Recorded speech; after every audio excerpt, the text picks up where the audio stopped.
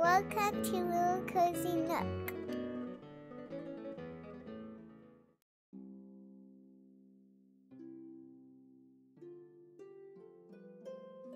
Once upon a time, near a deep, dark forest, there lived a poor woodcutter with his wife and 2 children.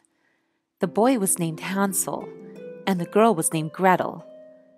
The family never had very much to eat, and now, when times were hard, people around the land were starving, and the poor woodcutter could not get enough food to feed his family.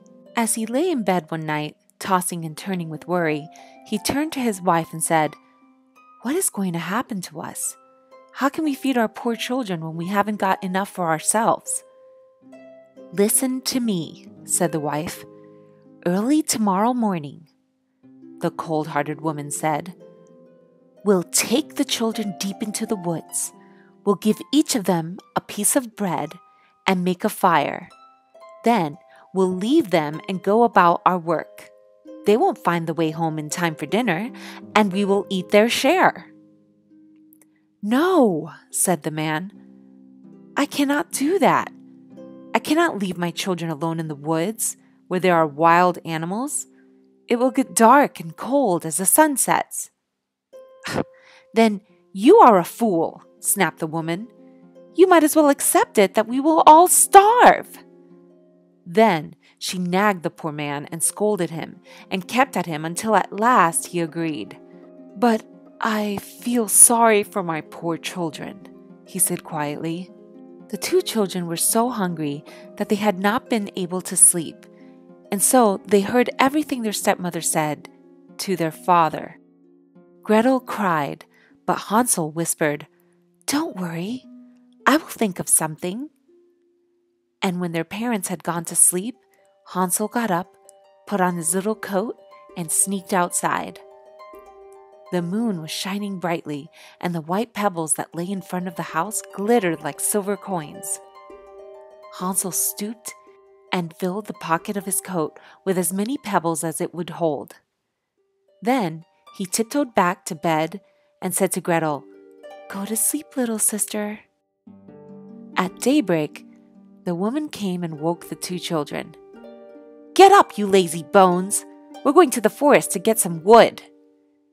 She gave them each a piece of bread and said, "That's your food for the day. Don't eat it all at once, because it is all you are going to get. We will have supper after we return from the woods. That is, if you are home in time." Gretel carried both pieces of bread in her apron, for Hansel's pockets were full of pebbles. They all started out on their way to the forest. As they walked, Hansel kept turning and looking back at the house again and again. His father said, "Hansel, what are you looking at?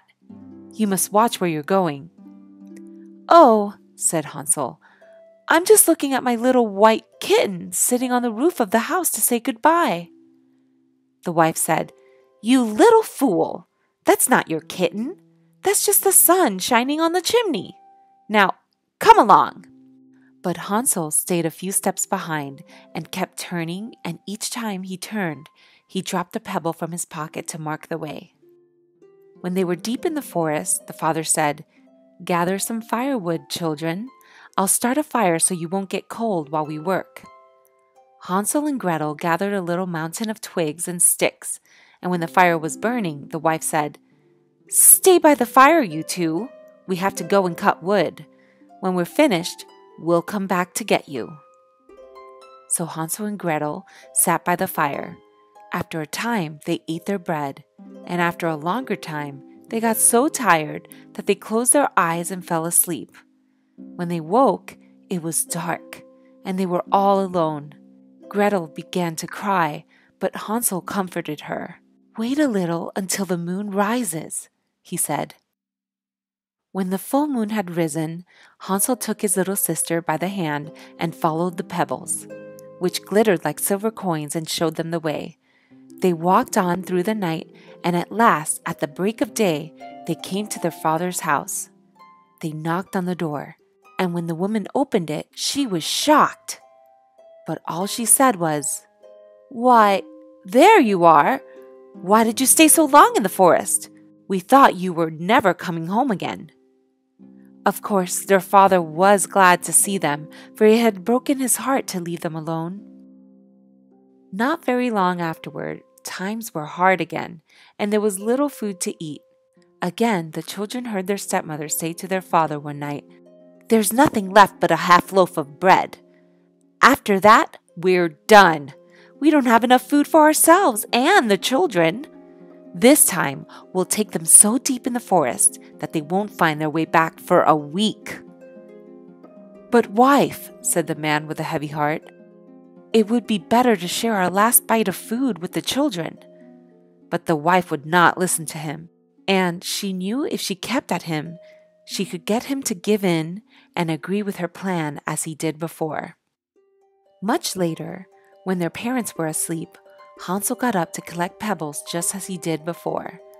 But he couldn't get out. His stepmother had figured out how they found their way home last time and had locked the door. So Hansel got back in bed and tried to think of a different plan. Early the next morning, the woman roused the children out of bed. She gave them a piece of bread, even smaller than before. As they walked into the woods, Hansel broke up the bread in his pocket, and every once in a while he stopped to throw a crumb on the ground. "Hansel," said his father, "what do you keep stopping and looking back for?" "I'm looking at a little pigeon that's sitting on the roof and wants to say goodbye to me," answered Hansel. "Little fool," said the wife, "that's not a pigeon. It's only the sun shining on the chimney."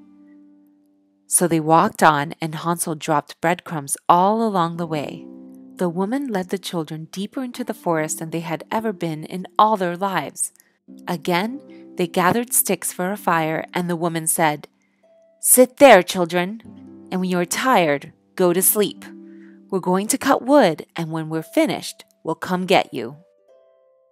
Later, when it was lunchtime, Gretel shared her small piece of bread with Hansel, because he had left his in crumbs along the path. Then they fell asleep. As evening came, no one came to get them. When they woke, it was dark, and they were alone. When the moon rose, they started for home. But they could not find the breadcrumbs. The birds had eaten them up. "Come, Gretel," said Hansel. "I know we can find our way." But they couldn't find it. They went all night, and the next day from morning until evening, but they could not find their way out of the forest. They were terribly hungry, for they had nothing to eat but a few berries. When they were so tired that they could drag themselves no farther, they lay down under a tree and fell asleep. To be continued.